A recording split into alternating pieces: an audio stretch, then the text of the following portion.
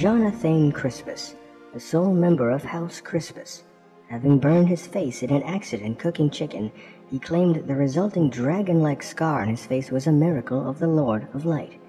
He took the name Crispus and declared himself the first of his name, his sigil a black fiery drumstick on a yellow field. His words are blackened but not jerked.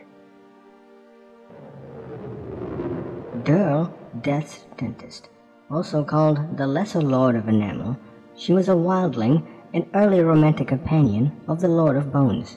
She was also called the Prattle Shirt for her penchant for small talk. Her signature armor, made of giant's teeth sometimes taken against their will, is also said to be the cause of her mysterious disappearance.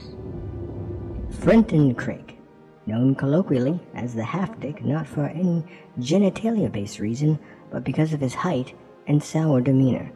The Crakes have a propensity for dwarfism, which was the inspiration for their sigil, a white kraken with only 4 tentacles. Their rather self-conscious words are closer to the drowned god. Norbert the Kneeler, an exiled wildling who became a jester in Assos. He lost his legs to frostbite in the journey from Hardhome, an outpost of the free folk north of the wall.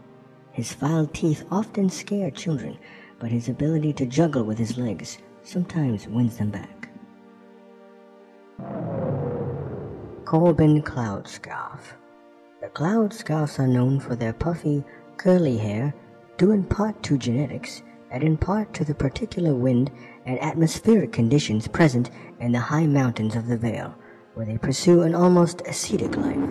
Their sigil is a white cloud with a lightning fist on a light blue field. Their words are, "Fluffiness is strength." Olivar Fat Snakes. House fat snakes are the bannermen of Dawn. They are known for their alleged macabre method of torture that involves the feeding of body parts to their large snakes. They are also known as the originators of many of the spicy delicacies of Dawn, hence their prodigious size. Their sigil is a green snake with an inflated body on a yet greener field. Their verbose words are, "Heavy are the scales that swallow their prey." Melinda of the Melons. Many claim her to be a legend.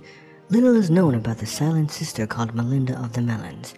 In many a tavern in Westeros, injured and enamored warriors claim that if you fall in battle and are still awake by the hour of the owl, Melinda will appear and attend to your wounds, physical, emotional, and libidinal.